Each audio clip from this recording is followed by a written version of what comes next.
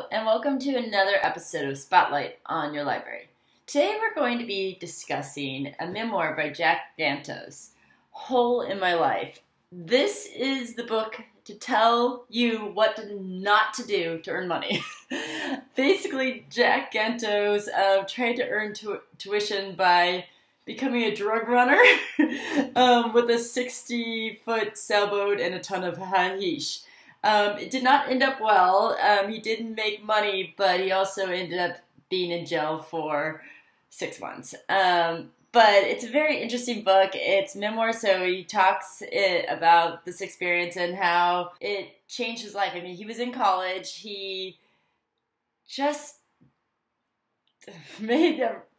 picked the wrong job. But he also really writes candidly about the choices we make and how even in tough times you should see your dreams and understand that hard work and making the right choices really does affect our lives. It's a great read. It's super fun. It reads very fast and it's not terribly long, but Jack Gantos, who is the author of 30 books, actually was in jail. So it's an interesting book to see what happens the before and after. Check it out.